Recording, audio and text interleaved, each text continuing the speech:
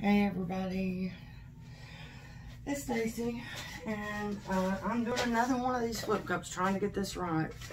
This person wants it to be, you know, mostly metallics and amethyst and metallic-y, and the problem is if you use too many metallics, they muddy up. You know, these are all real tall cups, way too much paint, but I overdid it, and I'll just see the best I can do to get this on the canvas. I know I'm going to miss quite a bit because they're all really high filled, and that's hard to do. But luckily there's plenty of paint in them, so when I miss, it isn't going to hurt anything much. It's not so bad considering how high these are filled. They're really full.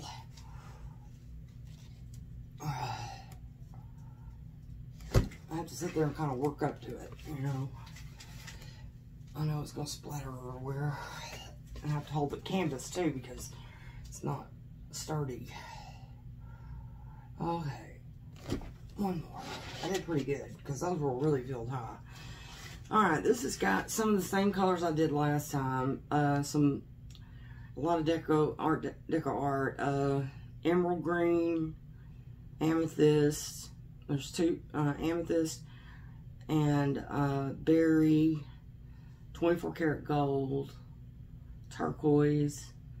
Then there's Prussian blue, dioxazine purple, and oh, the pewter. That's a deco art one too. Pewter.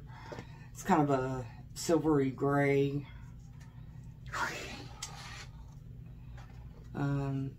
Color.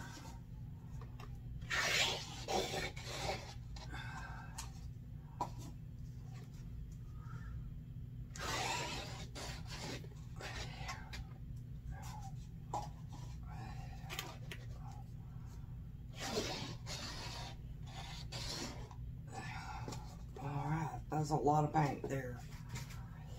It's oozing off the end and the sides.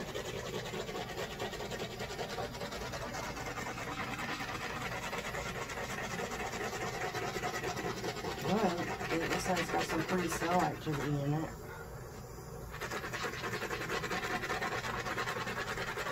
Already, some really pretty cells.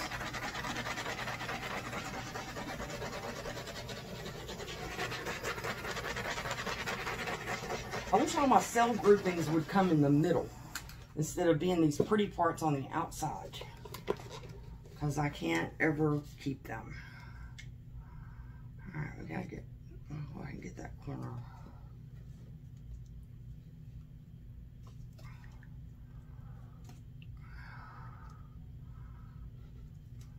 Normally I wouldn't be so sloppy with my corners, but on this one I have so much paint that I've got to pour some off, and it's not gonna hurt anything if I dump a little extra off the sides.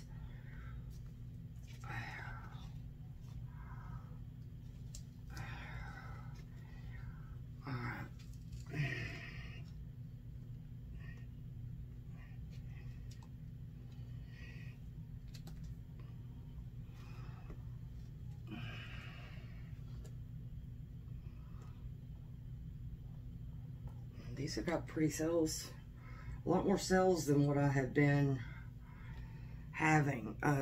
I've done several of these flip cups with these type colors, you know, with a bunch of these metallics, and I was having trouble with the cells. I just wasn't getting the cells that I wanted, and this one looks like it might be better. I might be getting some better cells.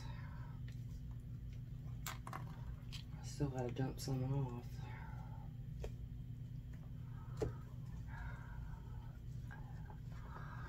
It's beautiful. This might be the one. I don't know. For this particular person and this particular painting, I just wanted it to be really, really like fabulous. I mean, really outstandingly full of cells and just beautiful, you know, lots of activity and interesting colors and shapes and stuff. And I was just having trouble.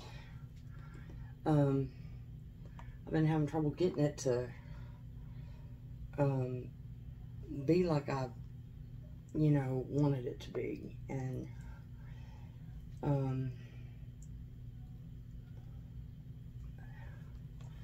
this is closer. This is more like what I was kind of hoping that I'd get.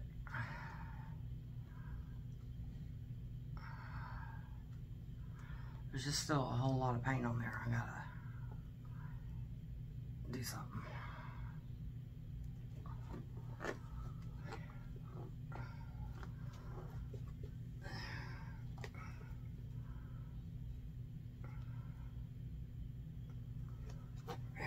Let's see.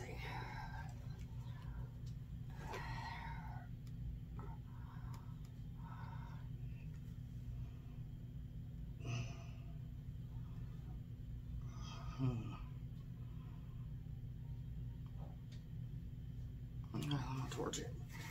Yeah, the only thing, you know, I was thinking, since I'm not seeing what I want, you know, I was thinking, well, maybe I need to do a swipe, or probably I ought to try a Shelly Art one also with these colors. That might be the answer to it. This one is closer to what I was wanting than anything else. It's pretty. I don't know if it's exactly what I want or not. We'll have to see how it dries. Can't really tell about anything until they dry. You know what I mean? Most everything is going to look different. I mean, everything is going to look different when it's wet. And, you know, 9 times out of 10, my paintings look pretty good when they're wet. But a lot of times they dry. I mean, I probably shouldn't say a lot of times, but a good number of times they dry and they look totally different, and I don't like it. You know, it just depends. But I've had, you know, have a lot of times where I will like something when it's wet, and then I see it when it's dry, and I'm just like, holy crap, that doesn't even look like the same thing. You know, where did my colors go? You know, whatever. I mean, I just had that happen. Everybody has that happen. Because they look different, you know. And, you know, mixing colors such that when they dry, they look just as good as when they're wet. And too, resin helps. You know, a lot of times something will dry, and I'm not just crazy about it, but I remember being crazy about it when it was wet. And I know that when I put the resin on it, it's going to look that good again. Because when you put the resin on it, it wakes up all those colors again. So you have that you can kind of look forward to, you know, and count on, whatever. But that's just kind of blah. It's just not nearly, you know, as flamboyant as I was going for. I just, you know how it is when you're working on something and you have something in mind. You know when you see it, and I haven't seen it yet. This is pretty, it's okay, it's not outstanding, it's not gorgeous, it's just, you know, it's pretty. I can't tell you exactly why I don't, you know, what I'm looking for, but I'll know it when I see it. But I'll get y'all down and let y'all have a look at this one anyway. It's pretty, you know, and it might end up being the one, I don't know. I mean, we'll have to see how it dries, but I'm definitely going to mix up some Shelly Art stuff and do a blow dryer, like a Dutch pour.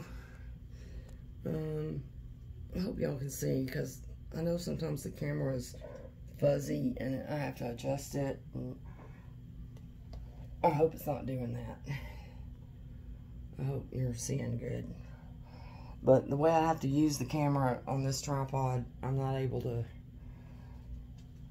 see what you're seeing.